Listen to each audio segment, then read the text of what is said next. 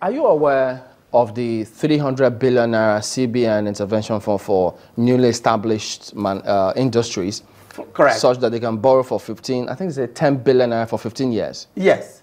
Now, that is called the Real Sector Support Fund, RSSF.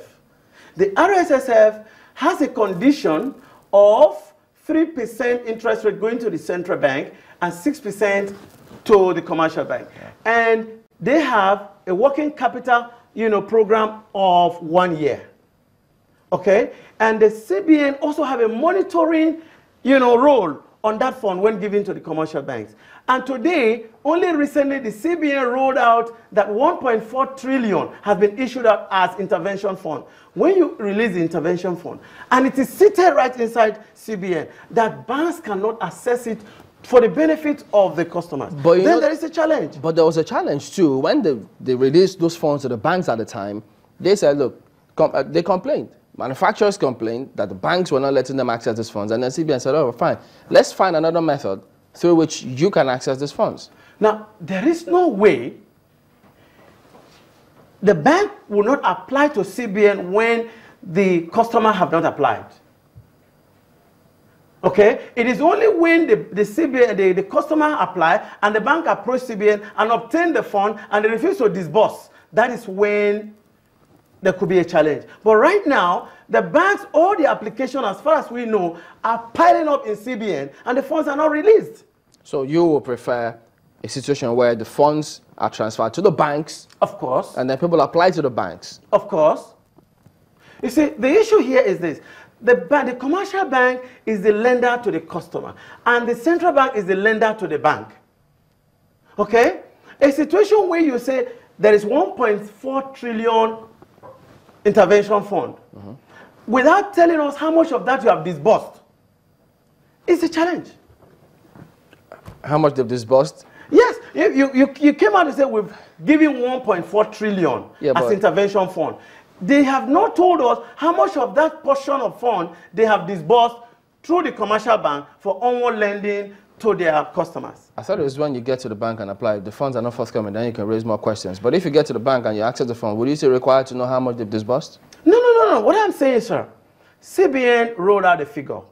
If they roll out a figure that we have 1.4 trillion approved, 220 billion to SME, 300 billion to Real Sector Support Fund, 500 billion for non-oil export, 217 billion to power sector, and then 75 billion to NISA, which is the agri section. And all of that fund is there.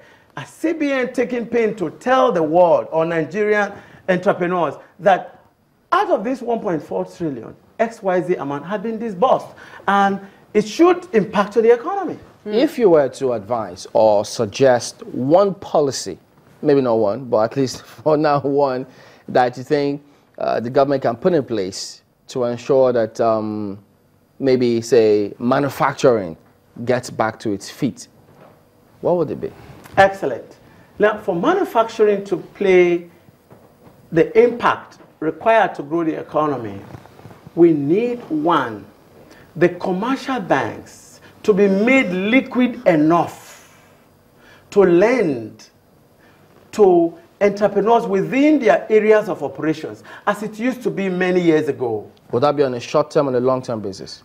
Whether short-term or long-term, what happens right now is that the banks in Nigeria do not have loanable funds for manufacturing projects. And so if CBN is now to be playing the role of lending for manufacturing, it is the beginning of acceptability of the failure of the economy. The manufacturing sector is failed, and today we need a pragmatic and dedicated and committed approach to revive the manufacturing sector. Pardon me to butt in. Let me just follow up on this one, because my colleagues tell me that, look, that the BOI says they've got funds sitting in there, but you don't have people who come up with, who meet the specifications or requirements to access those funds. Excellent. The BOI is telling you that the imported formula conditionalities for lending of America or Asia without localizing the method of lending that will suit their own economy, which means they have failed in their own policy.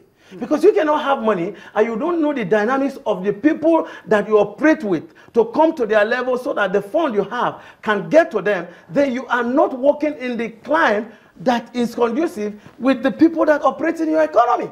I'm just a little curious, though. We've looked at how difficult it is to get funds to, fuel manufacturing, as it were. But some people are still managing to manufacture in spite of the very difficult challenges. What about the demand side? Are people consuming the things that have been manufactured locally, from your experience? Yes, I must tell you, there is hardly any commodity that is manufactured in Nigeria that is not consumed.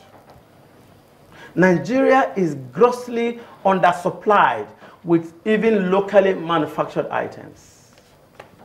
And that is why there is aggressive need for import to fill the gap. And we cannot, as we speak, expect a rapid growth in the Nigerian economy until the next 2.5 years. Because whatever application of funding that is being disbursed now, if you talk about 6 months for all of that to start coming to commencing any project, taking about another 6 months to have these things well established, and then starting the project and seeing return will be another 1 year. So about 2 years, 2.5 years before you start seeing significant positive impact on the growth of this economy. We are all going to go through difficult times until such time. And that is when the CBN and the commercial banks and state governors, not even federal government, sit back and say, hey, we are not looking at oil anymore. How do we assess funds to give to a real sector, not have political business people that have no business, practical business on ground, not portfolio businessmen who would not have a land, do not have a place to show. This is where I want to put machineries to create manufacturing that will create the needed employment. Prince David Iweta, President, Sapele Chamber of Commerce and Industry. Interesting conversation. Thank you for coming on this morning. I appreciate it, sir. Maybe next time I will focus on the cement part of it. Not a problem, thank you. Well, there you go. That's the show today. We thank you all for watching.